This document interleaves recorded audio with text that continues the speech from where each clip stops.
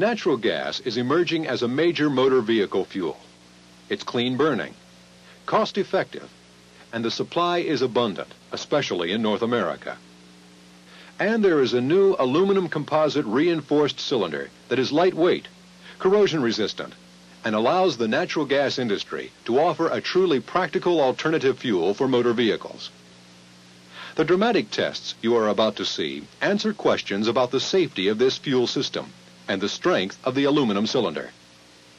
The U.S. Department of Transportation and the Canadian Transport Commission have stringent testing guidelines and performance criteria which new alternative fuel systems must meet. The new composite reinforced aluminum cylinder has been manufactured in full compliance with DOT and CTC regulations. And the following tests demonstrate performance over and above the requirements of DOT and CTC. CNG Cylinder Corporation, manufacturer of this new cylinder, conducted these tests under the supervision of Authorized Testing Incorporated, an independent, disinterested inspection agency approved by DOT and CTC. There is a persisting misimpression that a vehicle using compressed natural gas would be hazardous in the event of a collision.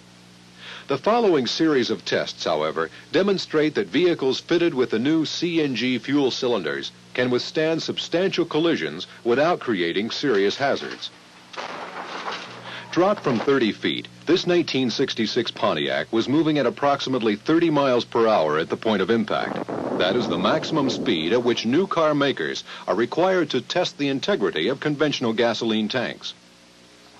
The CNG cylinder, pressurized to a standard 3,000 psi and mounted in the trunk of the car, withstood the rear-end crash with no meaningful damage or dislocation. Fuel lines to the engine were kinked but showed no damage. Subsequently, the same cylinder withstood pressurization to 7,500 psi, the minimum burst pressure required by federal and Canadian government authorities, showing that the tank had maintained its integral strength despite the crash. In each of these tests, the natural gas cylinders were fitted with standard CNG Cylinder Corporation brackets, mounted in the usual trunk position, and pressurized to the standard 3,000 psi.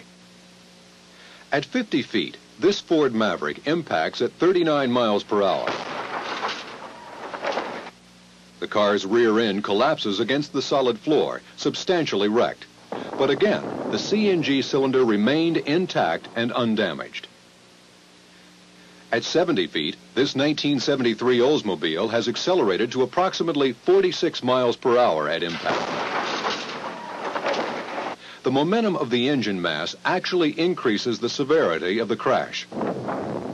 Yet there was no damage to the cylinder or any indication of movement. It stayed securely locked in its brackets. The valve and pressure relief device on the cylinder remained intact and functional.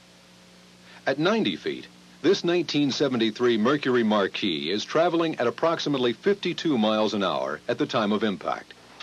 As in most of these tests, the gas tank is clearly destroyed by the crash. The engine is torn loose from its mounts, and the frame bends. Yet, ironically, the two CNG cylinders, 10 and 13 inches in diameter, actually absorbed and distributed a portion of the energy of impact.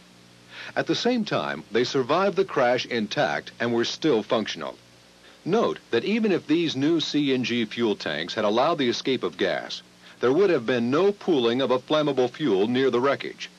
Unlike propane or gasoline, natural gas is lighter than air and vents off into the atmosphere.